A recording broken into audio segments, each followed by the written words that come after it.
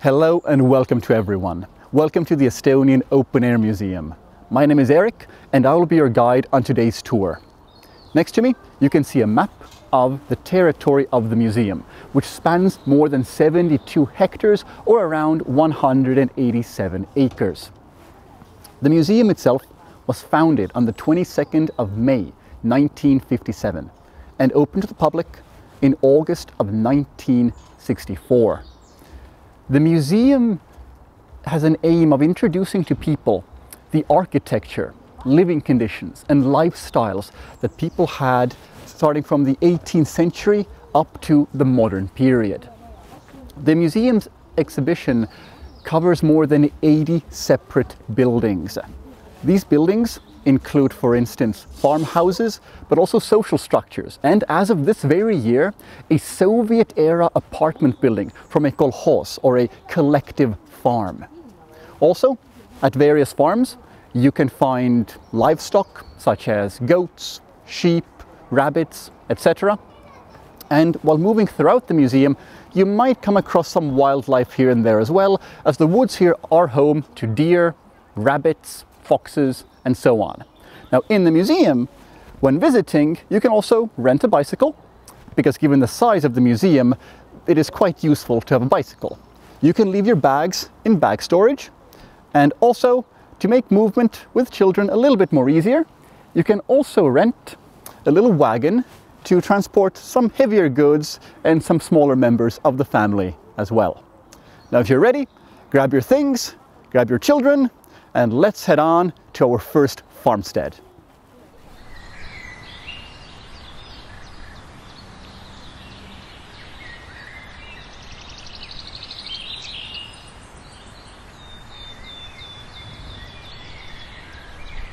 We have arrived at our first destination. This is Sassijaani farmstead. It dates from the early 19th century, specifically from the era of serfdom. Serfdom was a form of slavery introduced into Estonia during the 13th century after foreign invasions had taken place here. Serfdom lasted until the 19th century, until in 1816 it was finally abolished in the province of Estonia. But during this era, farms such as Sassijaani had a very Spartan living style. There was not much luxury to be found here. The main buildings of the farm include the farmhouse itself, often referred to as a barn dwelling or a threshing house. Next to it, you can see a small hut, that is the summer kitchen there between the trees. Then, the next larger building is the barn, where the animals were kept. In front of it, you can also see the well, and moving a bit more to the left, you can see the vegetable garden, and finally the storehouse, where various goods and textiles were kept. The first thing you might notice when looking at the farmhouse is that it is a very large building and there's no chimney on top of that roof. In addition, the walls are low, the roof is very high, the windows are small, the doorways are small. All of this was with one intention: to keep as much heat inside the building as possible. Inside the building is also divided into 4 separate parts. The first part, over here, with the window, is a small chamber mostly meant for storing different goods. In the summer, it might be used as a sleeping area, but only in the summer, as that chamber traditionally was not heated. The only room which was heated and could be used as a living area all throughout the year was the kiln room, accessible through this door over here. As we move forwards, the next room that we will bypass is the threshing room. This was the main working area inside the barn dwelling, where grain was threshed, and also the horse was kept here at night as well. And finally, at the very end of the building is a small door leading to an area known as the chaff room. The chaff room was an area where chaff, or things left over from the threshing process, were put inside there and stored, typically meant to be used as animal feed, or when times were difficult, people might actually mix it into their own food as well. Here we can see the summer kitchen. The summer kitchen was located separate from the main dwelling because during the summer it was seen as inconvenient to heat the large furnace inside the kiln room and heat up the entire building. The summer kitchen was a location where food was prepared not just for the people, but for the livestock as well. It was also a location for various other farm works. The summer kitchen was used for various different farm works. This was also a place where chickens were plucked, textiles were dyed, soap was boiled. Mostly dirty work that no one wanted to do anywhere else in the yard. The summer kitchen was typically also kept as far away from the other buildings as possible, as this was an open fireplace, and fires were a definite threat during an era when most buildings were still made from wood. But now, let's take a closer look at the barn.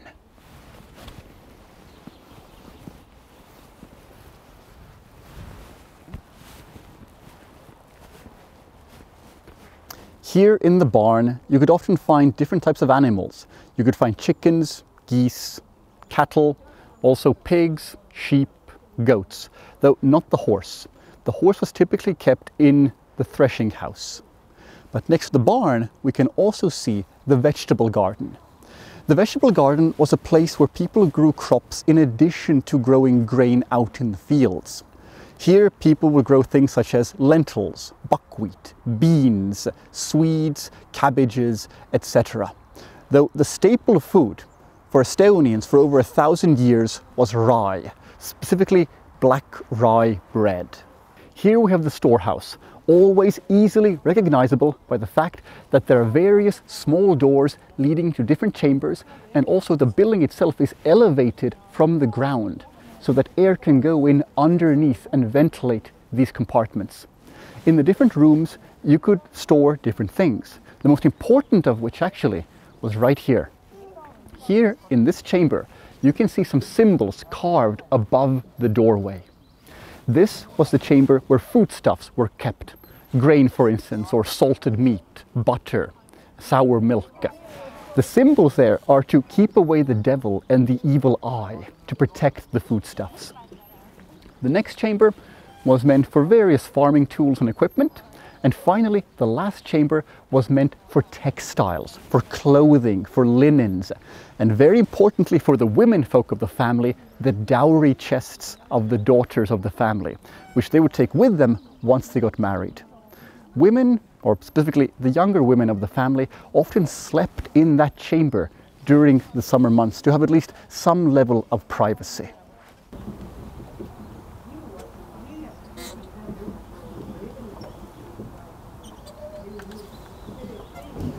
For our next stop, we'll be going inside the barn dwelling to see the interior architecture. But before we go there, you probably want to know what this hole is here for, next to the door. These are cat holes. As mice and rats would always find their way into the storehouse, you wanted the cat to be able to get in after them. These were extremely important, specifically for the textile chamber, and even more importantly, for the food chamber.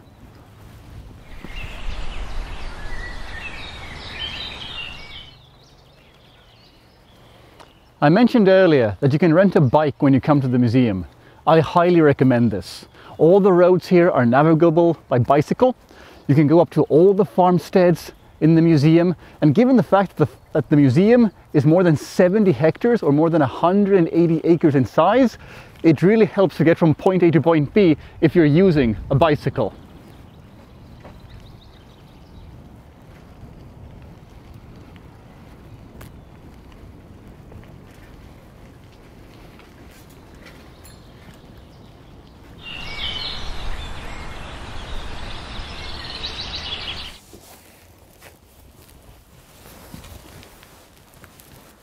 We are currently not inside Sassiani farm, the farm we just previously saw from the outside.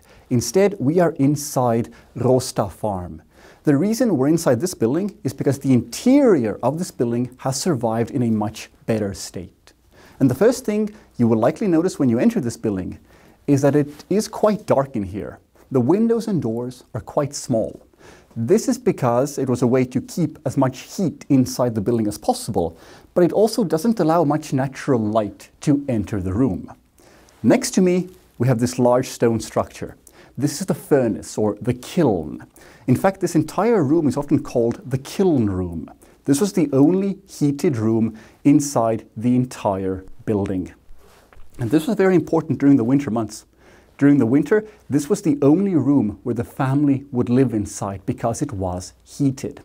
However, a few things should be noted. While the fire was made inside this portion of the furnace, it was not made to produce light. That's because, as you might notice, there is no chimney. There is no way for the smoke to immediately escape this room. Instead, the smoke comes into the kiln room and collects here. Because of this, when the furnace was being heated, almost no one was inside this room. Instead, people would be in other parts of the building or outside. One person would come and check to make certain that the building does not catch on fire, that the fire doesn't spread. However, people would come back inside once the fire had died down. The windows and doors were open as well, so the smoke would go out. And once most of the smoke had dissipated, the windows and doors were shut, and the furnace would continue to radiate heat for several days afterwards. But how did people get light? Well, candles existed, of course, back in those days, but candles typically were made from sheep fat or beeswax, and this was rather expensive. For everyday purposes, people instead would use a splint, as you can see right here. The splint would usually be made from pine. Pine has lots of resin inside it, which actually allowed it to burn quite well and also at an even pace. And the splint would be put inside a clip like this, usually at roughly a 45-degree angle, and then it would be lit from one side. The fire produced here would actually be quite small. It wouldn't give off much natural light, but it was enough to actually allow people to perform some handicraft during the winter months.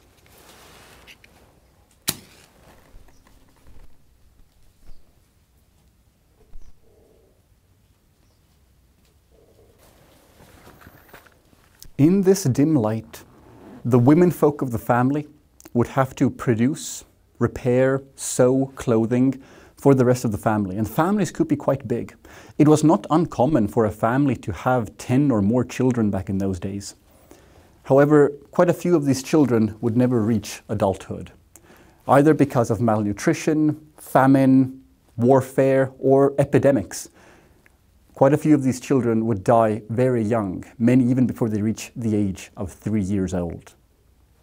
But very important for the function of the entire farm are these wooden beams you can see here behind me, located quite close to the ceiling. These were here to dry grain. Estonia is located quite far north in Europe, and because of this, our winters tend to be long and the summers short. Due to this, wheat is quite difficult to grow here, so rye has been for over 1,000 years the staple grain grown in Estonia. But even rye doesn't dry completely during the short Estonian summers.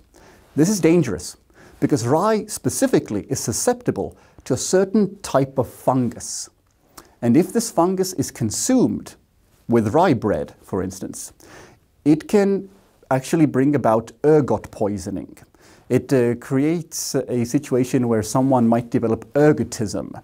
Ergotism leads, for instance, to painful and dangerous spasms, cramps, and also to hallucinations.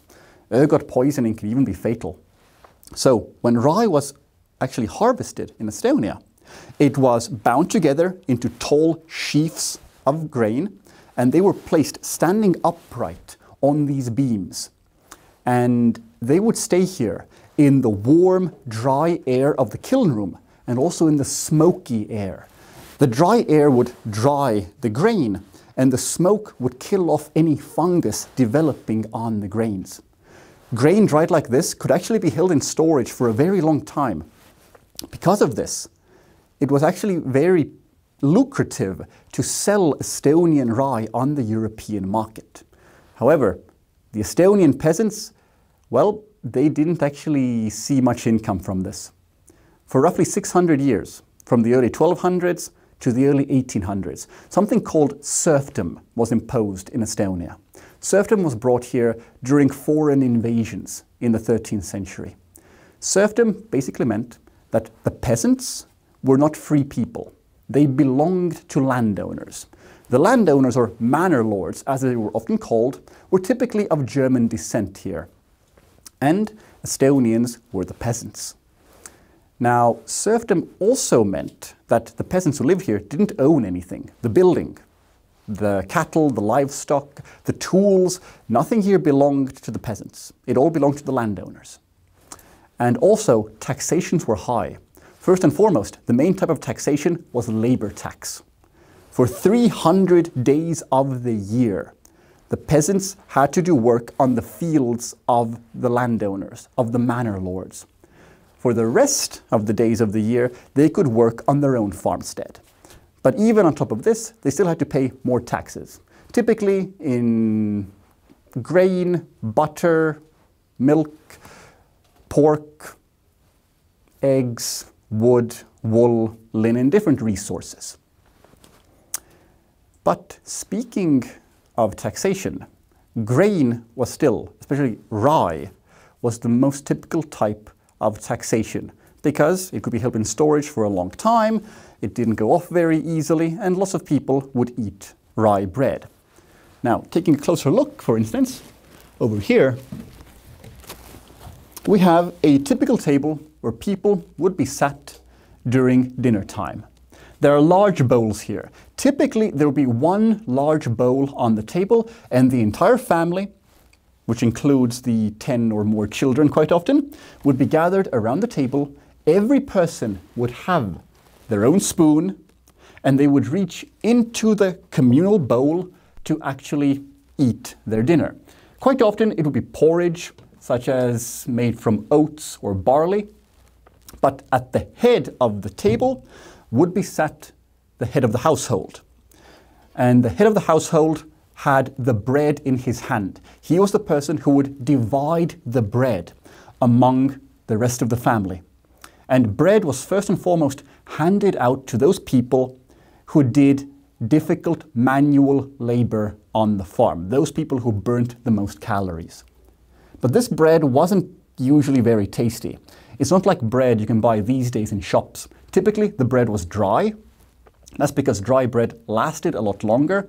And also, when you eat dried bread, you have to chew on it for a lot longer. This means you have to take smaller bites, and actually it makes it easier to digest and also ensures your body gets more calories from every bite that you take. And if this wasn't bad enough, that the bread was dry, well, it also had different things mixed into it, because usually you didn't use pure rye flour to make bread in those days. You would mix in birch leaves, sometimes bark from birch trees as well. You would also mix in maybe moss or something else. This was a way to make the bread last longer, though it didn't actually make it taste very good. Nor was it very nutritious, but it was just a way to create more a feeling of a full belly. If we now look to the other side over here, we can actually see a bed. Now this bed over here is meant for several people. You could actually have quite easily 4 people inside this bed. But this wasn't enough for all of the family, as there were more than 4 people in the family. Other people, when the area was open, would actually sleep on these wooden beams suspended above the ground. Small children often would actually sleep on the benches near the corners of the room. And if there were no spaces left, some people also would have to sleep on the floor. The floor, as you can see, is made from large limestone slabs. Sometimes it was made from compacted earth or sand, but this floor never got warm, even when the furnace was being heated. It was always cold. And despite that fact, some people would sleep on the floor. Typically, these would be the oldest members of the family, those who can no longer perform manual labor on the farm. But people also went barefoot here as well, because footwear was very expensive, not easy to come by. Usually children didn't have any footwear at all. So they would always be barefoot when walking around on this cold floor. Bedclothes, bed linens were different in those days as well. You didn't really have mattresses. you would maybe put some bags of hay under yourself for a bit of extra comfort, or cover yourselves in some cloths or some furs.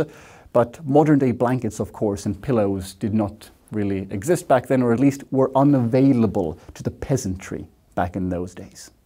But now let's take a closer look at the next room, the threshing room. We have now entered the threshing room. This was the most important room in the building, as the most important work was done in this room. And also the most important animal was kept here as well, the horse. The horse of the family was never kept in the barn. The horse was the most valuable animal, the most valuable possession of all that the family had. Because with this horse, they would plough not just their own fields, but the fields of the manor lords as well. The horse was kept here, because here he would be warmer, and also because the family would be sleeping in the room where we just came from the kiln room. This was important because if horse thieves came in the night, the family had to be ready to come and protect their most cherished possession. And here there was at least some chance that they might hear thieves coming after their horse. The loss of a horse would be a catastrophe for the family, because this meant they lost their only true animal of burden, and they would need to start renting a horse from their neighbors, which often they could ill afford to do. But the most important work which was done here in this room was the threshing of grain after the harvest had taken place.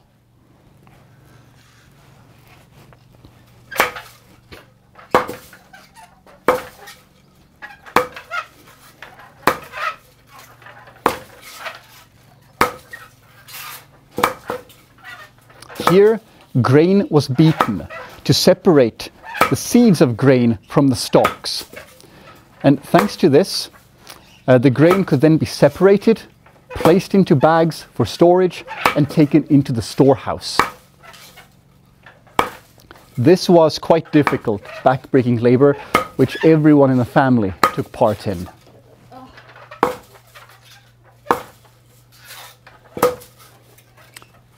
Thank you.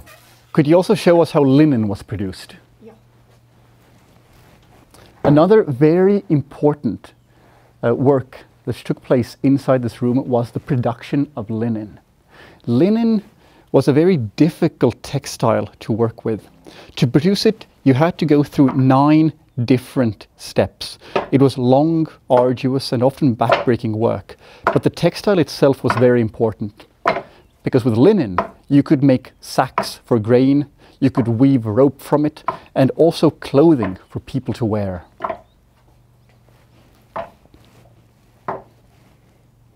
The room itself, thanks to its size, was used for various events. Weddings would take place here, but also slightly more sad events would take place here as well, as we can see from the coffin located behind me.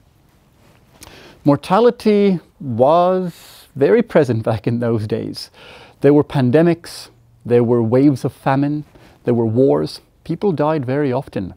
There were just illnesses which often took young children from this world. Because of this, it was always common practice to have a coffin at the ready. The sending off of the loved one before the funeral itself always took place here on the farm, at the home where the person had lived. And our next location, after all this hard work of threshing grain and of producing linen, we will be going to see 2 very important buildings, one of which was often used after a long, arduous day, either out in the fields or threshing grain. We're going to see a smithy and, of course, a sauna.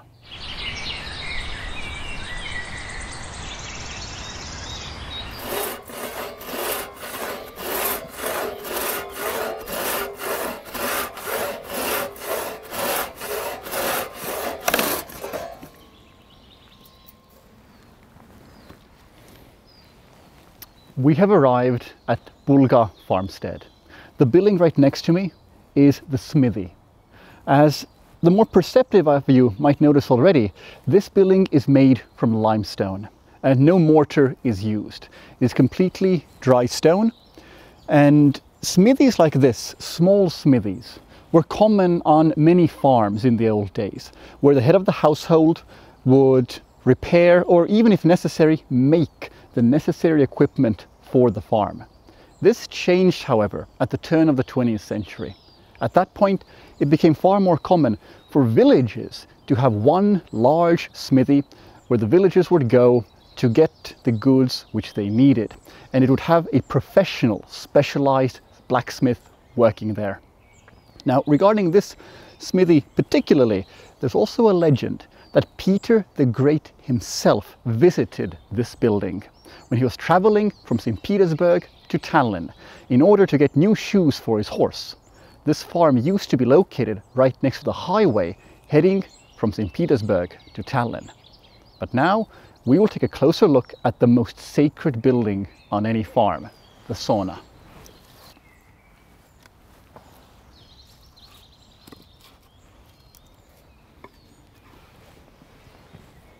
Now, as we head towards the sauna, you will notice when we get to the entrance, there are markings above the door. The sauna was a sacred building, and to protect it from the evil eye, from evil spirits and the devil, people often put markings above the entryway.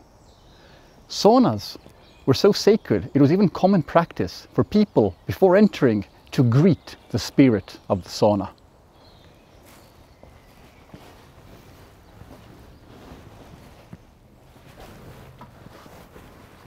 We have now arrived inside the sauna. The sauna was both a practical and a spiritual location for many people. It was a location where people gathered to cleanse their bodies and their souls. If you take a look at the walls, for instance, you might notice it gets very dark near the ceiling. This is because this was a smoke sauna. When it was heated, there was a big fire in this room, but there's no chimney. Smoke gathered inside.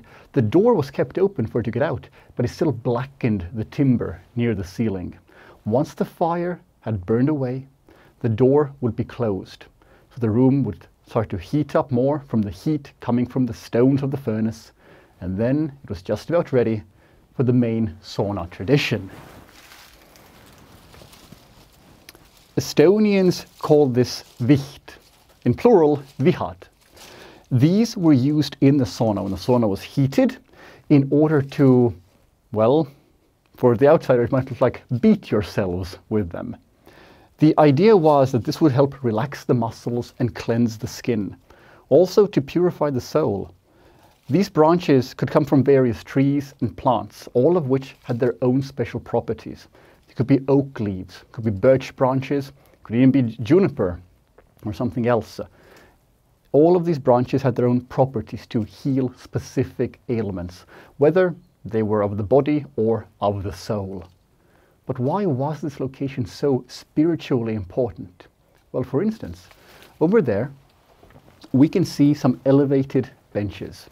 This is the location where actually people would sit inside the sauna when the sauna was active. However, the sauna was used for multiple different purposes. The reason why this is so important is this was also the place where women often would give birth. Women would give birth in the sauna as it's a small building which could easily be heated. Also, there was warm water available, and it was away from the rest of the family. There was some privacy for this very special and magical, but also delicate process. For many people, the sauna was also their end. When people died, their bodies were actually taken into the sauna and they were cleansed here. They were washed here before burial. It was the beginning and the end for very many people. There were many taboos when it came to visiting the sauna. You were not allowed to shout or raise your voice or to swear. You were not allowed to gossip or to insult anyone. You had to pay respect to the spirit of the sauna. You had to greet them when you arrived and thank them when you left. The sauna was seen as a connecting point between this world and the next world. Because of this, people would often come here to have their fortune told or to try to look for visions of the future. It was seen as a magical location. It was also a location which, because it was connected to the next world, it could also be dangerous. Because of this, you were not supposed to visit the sauna after sunset. You could only come when the sun was in the sky, because once the sun had set, the devil might come here looking for your soul. In addition, the sauna had many different traditions when you visited it, not simply in terms of greeting the spirits here, but very simply because when people came, they came as a group. They came here as a family. The entire family would come here at the same time, men and women, old and young, all of them completely naked quite often. And they would have very many different sauna traditions here. This was a place to cleanse not just the body, but the soul as well. Because it was so closely linked to people's understanding of souls and spirits, it was even said that when the sauna was being heated, the person in charge of the heating process was not allowed to think any evil thoughts, only good thoughts. These were but a few traditions of the old Estonians. But before we go, I will show you one more very important tradition. This was to protect your soul if you did come to the sauna after dark. To understand this, please look at my feet.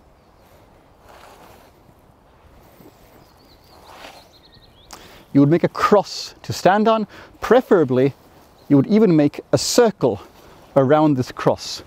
Standing in this symbol, your soul would be protected from the devil. But as we're already talking about mythology, beliefs, religion in general, faith, we will now go to another location to continue this topic. Our next stop will be Sutlapa Chapel. So let's go.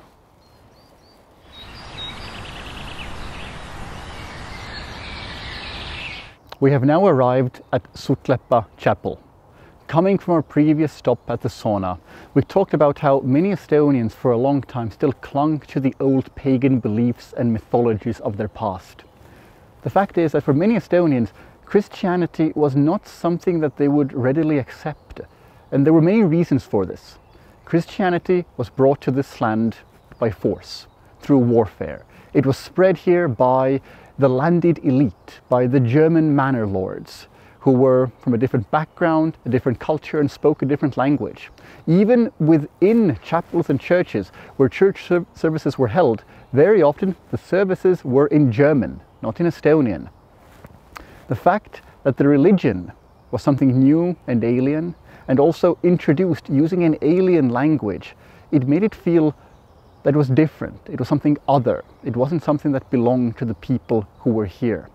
The Germans tried greatly to make Christianity more acceptable to Estonians, to make it easier to go to church. For instance, often the German manor lords even built churches near crossroads and next to taverns, so it would be easier to go to church. But it was slow going. Even though most Estonians were baptized already in the 13th century, it was only by around the turn of the 19th century that most Estonians began to accept Christianity as their own religion. When we go inside, you will also notice that this chapel, though quite small, is also quite sparsely decorated. This is a Lutheran chapel. This right here is a chapel which was built quite a while ago, at the very end of the 17th century. The chapel is divided as most sacred buildings were back in those days. The altar is located in the east. I am currently sat on the southern side, which is where the men sat. The northern side was where the women would be seated. This chapel specifically comes from the western coast of Estonia, from a county called Läänemaa.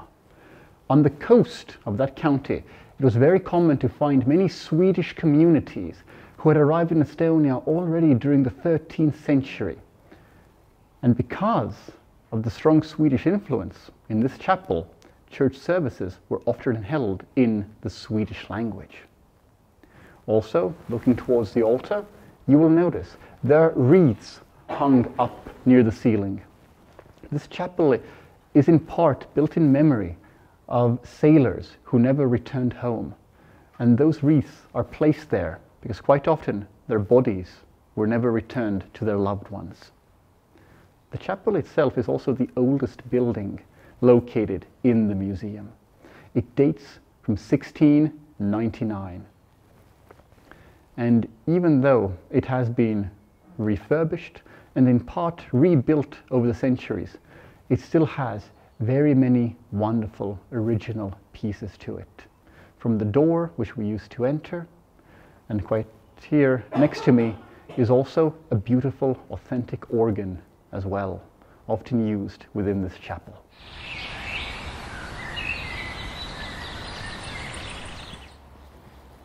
We have arrived at Kuie Schoolhouse.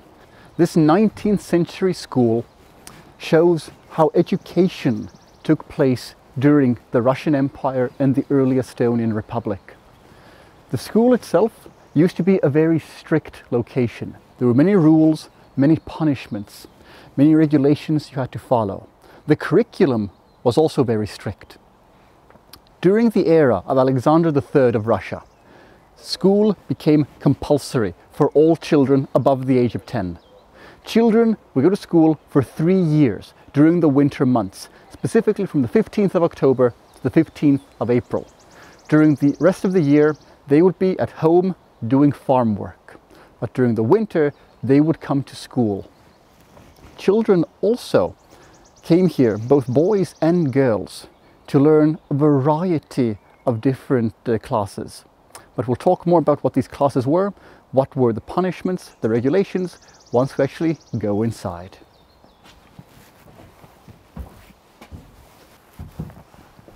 In the schoolhouse, our first destination will be the classroom.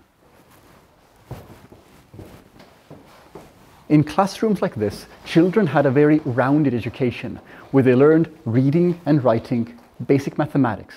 They had physical education, they learned history and geography. Also, they learned to speak the Russian language. And also, they had Bible studies, as every child had to learn the Word of God and the text within the Bible. The church and the school were intrinsically linked to each other. Every school day began with a prayer, and every school day ended with a prayer. To make certain that the children were learning enough from the Bible, the church often sent laymen to the school to check if the children had learned enough from the Bible. It is also a very strict atmosphere here, as the schoolmaster had to keep discipline within the school. The children had to learn that when they were doing their work, they had to be standing with their back straight. They had to have their feet and their legs underneath the table, and their handwriting had to be good as well. There were various punishments for breaking rules, and also for just falling short. These punishments could be things such as detention, caning their fingers. Also, you might be put to kneel on dried peas, which you can believe is not a very pleasant situation to be in. Children often, for writing, would use a tablet and either chalk or a stylus. They would also sometimes use a quill, ink, and paper to write on. Their calligraphy was also judged very harshly. Now, as singing was also very important, this meant music also was important in the schools. This school comes well equipped with both an organ and also a harmonium as well.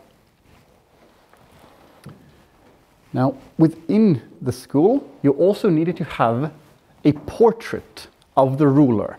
As the school for a long time was still within the Russian Empire, the last ruler whose portrait was here is of Tsar Nicholas II, the last Tsar of Russia. The school also had various other rooms, not just the classroom, because within this building, many people had to live for quite a while. Let's take a closer look at these other rooms. The other important rooms within the schoolhouse included, for instance, the kitchen. The schoolmaster lived in this building. He did not just teach here, he lived here. He also had vegetable gardens and some farmland around the building. But children also lived in this building during the winter months, as many children came from farms which were so distant from the schoolhouse they couldn't go back home every evening. This kitchen here is already fitted with quite a modern furnace as well. And beyond the kitchen, we have the living quarters of the schoolmaster located here in the next room.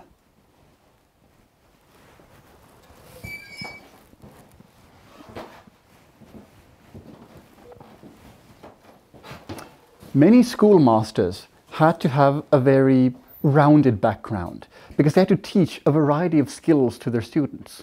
Mathematics, geography, history, as mentioned earlier, and music as well. It was very much sought after that the schoolmaster would be able to play some instruments. They were not always able to, this wasn't always the case, but definitely when a schoolmaster was chosen, it was a plus in their favor. Schoolmasters also had one other very big advantage during the Russian Empire. As during the Russian Empire, they were exempt from military service, whereas everyone else, for the most part, was eligible. And military service during the Russian Empire lasted for very many years. Many people were quite frightened of that prospect. Other rooms within the building include sleeping quarters for the children who came here as well. Our next location, however, is going to be a farmhouse, which has seen a lot of change as it is from the early 20th century, a time of great change within Estonia and also the birth time of a very important republic.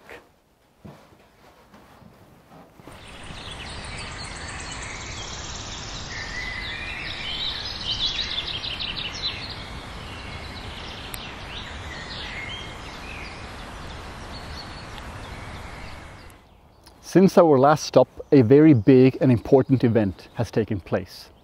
On the 24th of February 1918, Estonia declared independence.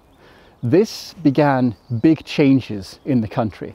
For the first time in centuries, people now depended mostly on themselves, their own ingenuity, their own know-how, their own determination and skill to determine how well off they would be.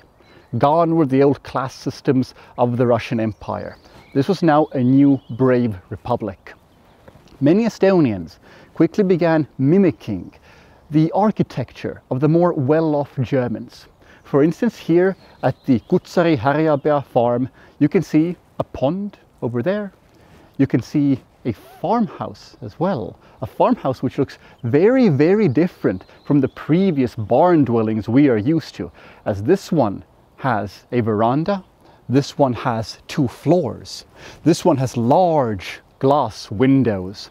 Gone is the old thatched roof as well. This building was a symbol of change in the country, a symbol that this country was developing in a new social order. And inside, things changed very much as well. And this farm was built by the Orro family. A family who became quite well off thanks to their own hard work. They never employed any servants. They did all of the work on their own. They owned much land. They had an orchard, lots of cattle. They even owned forest land as well.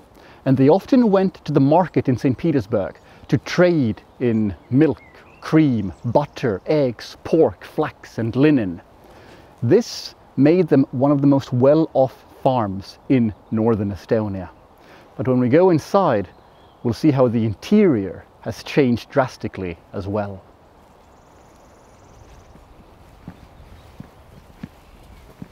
Being inside Kutsari Harjapea farm, you can notice that the interior here is like night and day compared to the interior we saw at Rosta farm earlier.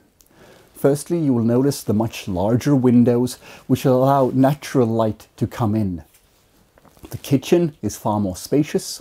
The floors have wooden paneling on them, which means you no longer have to stand or walk on cold limestone slabs or compacted earthen floors. There's also a proper stove here to prepare food. And food is now very often prepared inside the the farmhouse, because now there's also a proper chimney to allow the smoke to immediately exit the room. If you were to stand inside here with me, you would notice you don't smell any smoke in the air, unlike in the previous barn dwellings. The ceiling is much higher, the doorways are much more spacious and more comfortable to pass through, and also there are multiple rooms located inside this building. Speaking of which, let's take a look at those other rooms.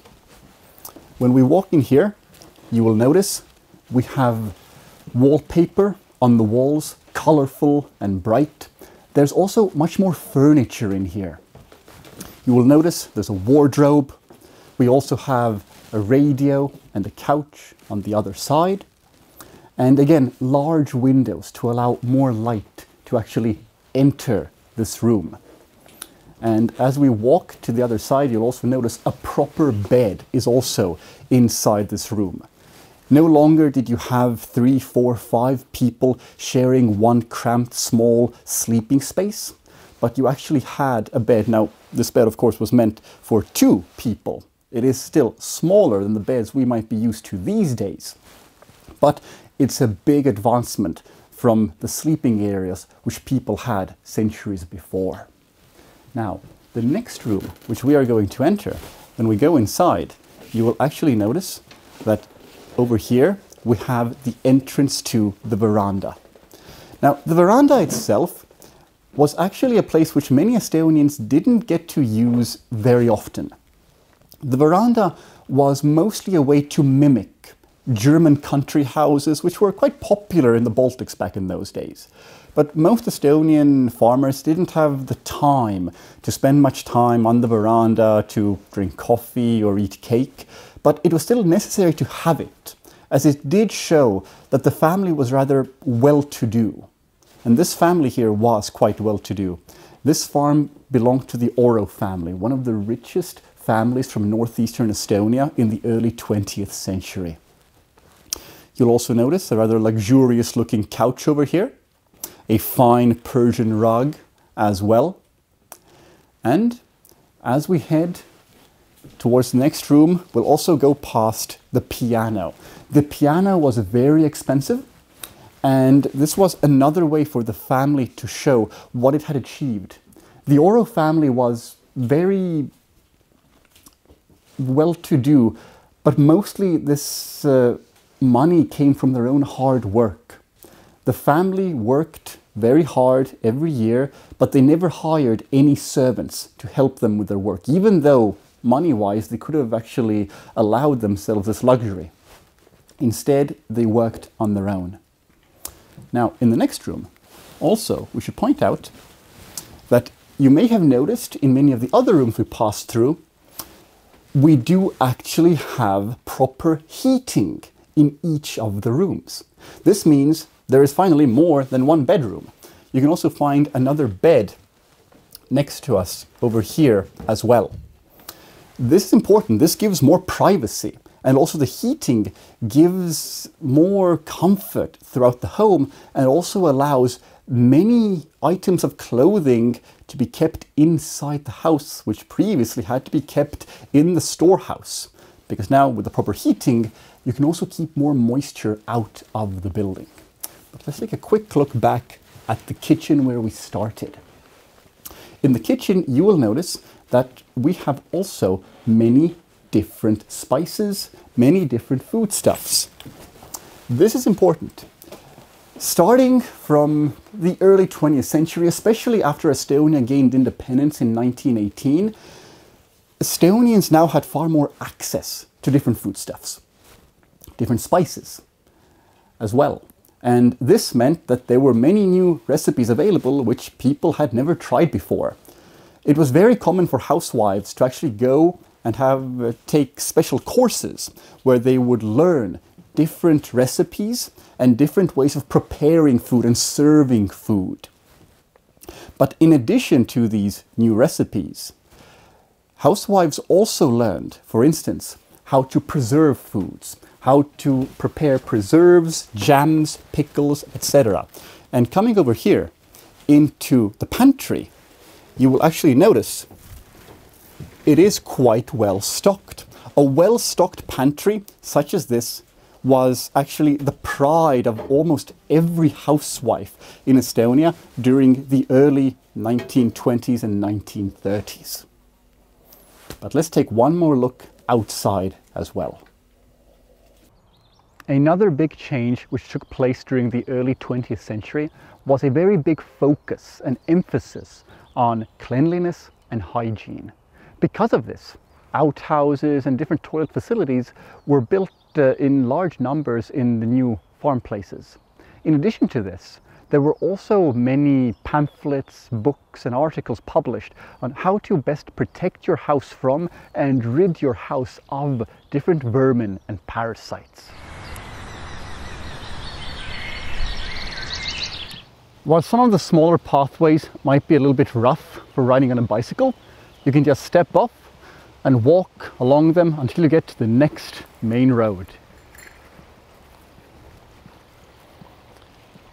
Going up this pathway, you'll notice we're next to a creek, something which you can come across quite often here in the museum. And next to us, this large stone building, this is a watermill. This is Kahala watermill from the 19th century. And watermills are ancient technology for Estonians. We had watermills here already before the Christian invasions of the 13th century. In fact, just the Estonian word for watermill, or mill in general, veski, is derived from two Estonian words, vesi and kivi, or water and stone. Water, because it's a watermill, and stone for the millstones. That is where we got this word from.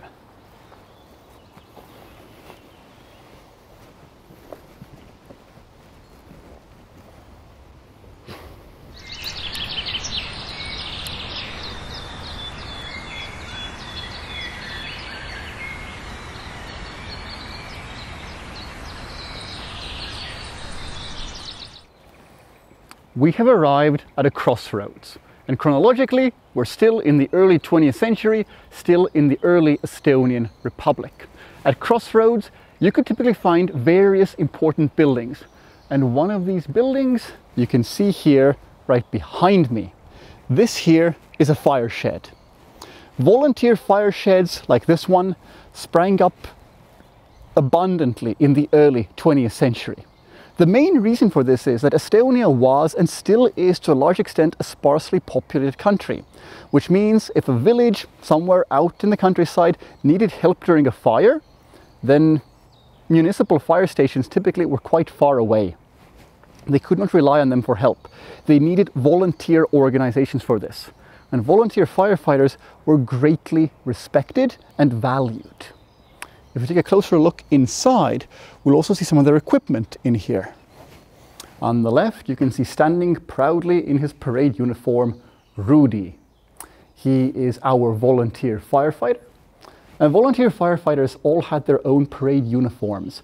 And also many charity events were organized for them because they required lots of equipment to do their work. But to purchase equipment and to maintain it, they needed funds. And they often turned to their local communities for help.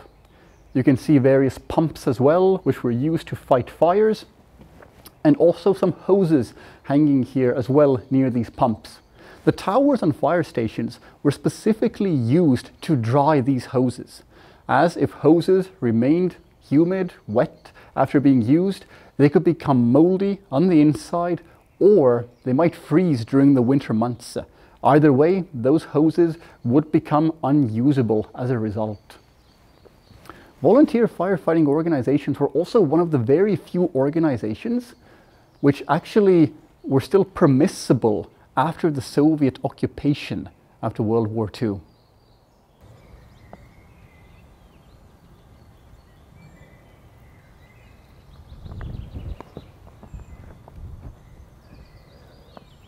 Another building which could be found near crossroads were village shops. These were very important. They began to spring up during the early 20th century. The one next to me actually dates from 1914. Now, we're not 100% sure if this building was dedicated, first of all, to actually be a village shop, or if it was actually meant to be a place where people would live. But we do know that this actually functioned as a village shop for several decades. The first owner and builder of this was a man called Jan Meinberg. And the shop here functioned for a long time. It was very popular. It comes from the village of Lau in Estonia. And for many people, this was a place where they could get goods which were not actually accessible within their village. Things which the village could not produce on their own. Different types of textiles and footwear, buttons for clothing, also things such as, for instance, petroleum, matches, chocolate, marzipan, sugar, sweets, salt, lemonade. But also you could special order for yourself to this shop things such as radios, refrigerators and sewing machines. On top of this, you could buy and post postcards from this location as well. For many people from the village of Lau, this shop, for instance, was the first location where they ever heard a radio broadcast in their life. Now, Jan Meinberg did not own this shop forever. It eventually passed to his wife when at one point he unfortunately, we're not quite certain how, but unfortunately drank some acid and passed from this world. The shop then passed to his wife and to his wife's daughter. The two ladies ran this shop for a long time after that point. They lived in this building as well and also rented out one of the back rooms for a tailor. We have finally arrived at a building where we can talk about the near history and also the present era. Behind me is an apartment building from a kolkhoz, or a collective farm from the Soviet Union. This specific building dates from 1964, but thousands of buildings like this were built throughout Estonia during the 1960s. They were typically built with a purpose in mind. They were often built out in the countryside in rural areas where there were no other buildings like it in the surrounding area, and they were meant to house, for instance, in this building, milkers, or in other locations, people who were related to forestry or doctors, etc. Now, in this building, there are 4 apartments, each of which have 3 rooms.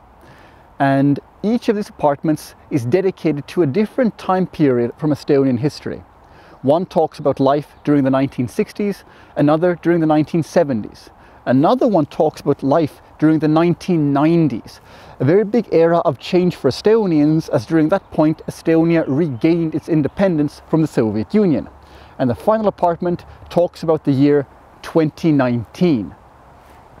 On the basement level, you can also see an exhibition about life in rural Estonia from the middle of the 19th century up until the 21st century.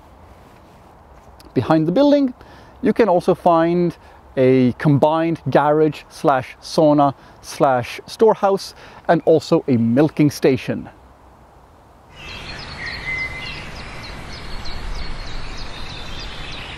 And last but not least, the museum also has its own completely authentic tavern, offering authentic Estonian food and drink.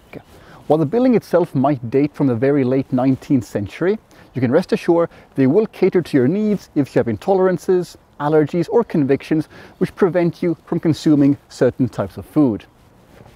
This has been our tour today. I truly hope that you enjoyed it, and we hope to see you back here in the museum in person. While we talked about many topics, we only scratched the surface of what this museum truly has to offer.